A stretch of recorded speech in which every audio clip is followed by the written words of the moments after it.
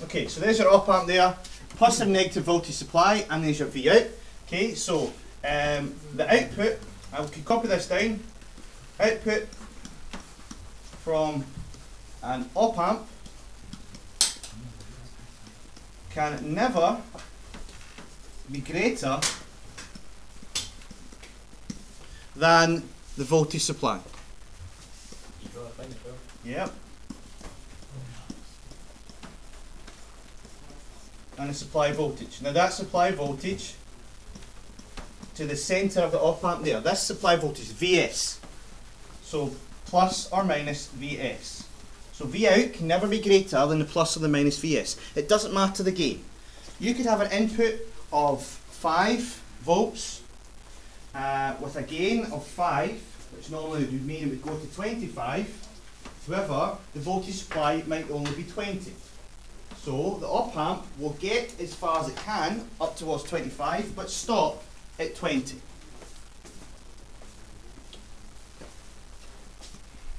So, if the gain of the op amp means that the output would normally be above the voltage supply, then the op amp will saturate at the voltage supply level. So, if the gain of the op amp tries to make the output greater than plus or minus Vs, then the op amp will saturate.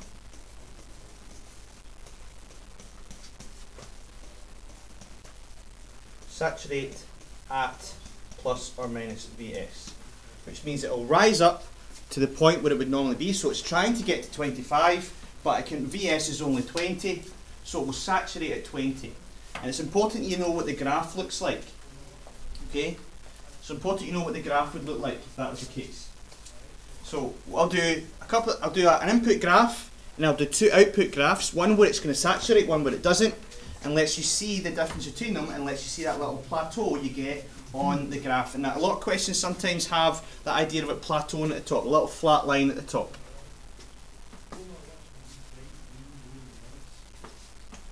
I'm going to give you your input graph. I'm going to give you an input graph. So let's say you've got an input of a graph which looks like this. Now it can be AC, remember?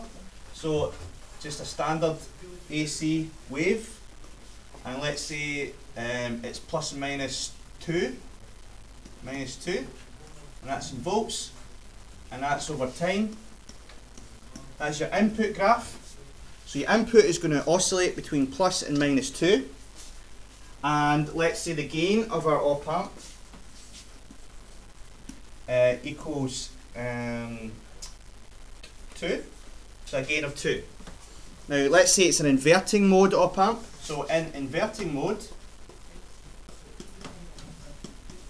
this will also work for differential mode, but in inverting mode that would invert the signal and amplify it by the gain. So in inverting mode, the output graph, and we'll assume that Vs is greater than, let's say Vs is equal to 10. Let's just say you give it a supply voltage equal to 10. So Vs is equal to 10. So plus and minus 10. So that we are giving our op amp a voltage supply of plus 10 and minus 10. Okay, and there's your V out. If we did that, the gain was 2. It's an inverting op amp. It will change it to opposite sign. So it's going to make the graph do the opposite. Like that, because that's opposite. And this time it will get amplified up to plus 4 and minus 4. And that's a simple op amp graph. Now, this is all because Vs is plus or minus 10. That means that you're never going to get greater than Vs. Well, if the input was 2. Now what can happen is you can change the input value to a number which means it will get pushed above 10, or you could change the supply value which means that it drops down below 4. Either way you're going to saturate the op amp. So in this example, if we drop VS to 4 or less, or if we increase the input to 5 or more, it's going to saturate the op amp and not allow it to get to that peak of its AC signal that you've got on the board. So, if VS was less than 4 volts, or Vin was greater than 5 volts, the op amp would saturate.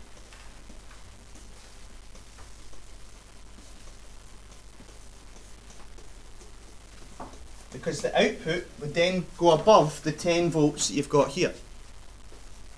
So the whole point is you've got to get the balancing act between making sure that your VS is sufficient to allow you to get the output that you want. That voltage has got to come from somewhere. If you don't have enough supply, you can't amplify the signal any more than that. So I'm just going to show you what the graph would look like if we did try. So if we lower the VS to less than 4, then it can't get to that 4 at the top there. It's going to saturate. So let's do that now. So if I change VS and make plus and minus VS equal to 3 volts, and you've changed the supply voltage you're given the op amp, and if I then looked at V out over time for this one, so this is V out and this is time, again it's going to go negative. So how many did we have? We had 1, 2.5 waves. So this time it's going to try and get to its 4, but it's going to have to stop at 3. Now, bear with me while I do this. So I'm just going to draw the graph as normal, and it would go up like that. Oops. It would go around like that. But this time, instead of getting to 4, it's going to stop at 3. So this would be 4. Now I'm going to rub a bit of this out in a minute. Instead of getting to 4, it's going to stop at 3. So there's 3. Because your VS is 3. So you're going to have this plateauing off at 3. It's going to get to here and go straight. Here and go straight. So I'll rub out the top bits. So it's not going to get to 4.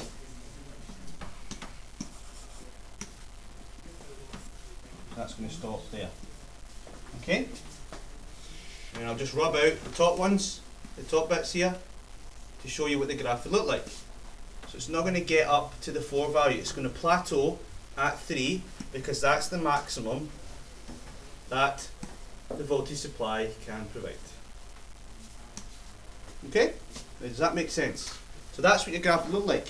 And these points here, that point there, and that point there, and all these points are all where the op amp is saturating. So the op amp saturated at these points. So it can't get any bigger than the 3, that is the VS, because VS is equal to 3 volts. Plus and minus VS is equal to plus and minus 3 volts.